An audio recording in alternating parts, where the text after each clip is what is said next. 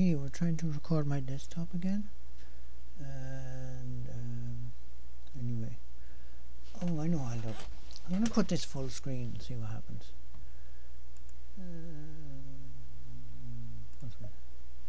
Okay, so now we're going to zoom. So this is at 40x.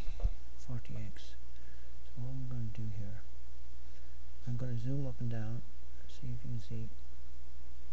Oh, there you go. You see it clearer? Now I'm going to go to, I think it goes to 100 next. Bear with me for a second. Okay, so it just has to focus in. So it's it seems to have, there we go. So now we're focused in on part of the screen there, and this is at 100x. I'm just going to move things around just. So there's it's onion epidermis on a prepared slide, and I'm going to go to 400x now. So it's going to take a minute to adjust to the light. Here we go. So it'll just adjust. It'll take a few seconds, and there we go. There's 400x. I'm going to zoom again.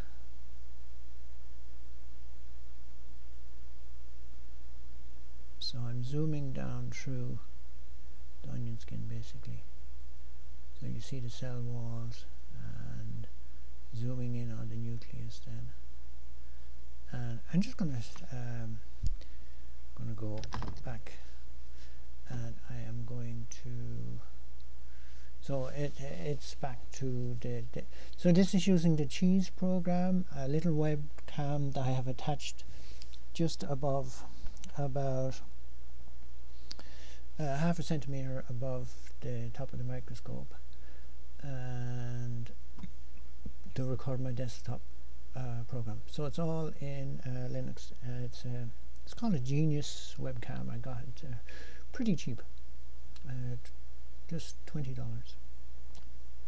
Anyway, I shall stop it now, and hopefully it'll inspire people to try this. So this is all in Linux. It can, I'm sure, be done in Windows too. A little webcam on top of the tiers of the microscope. Maybe I'll show you after how I've done it, but it seems to work.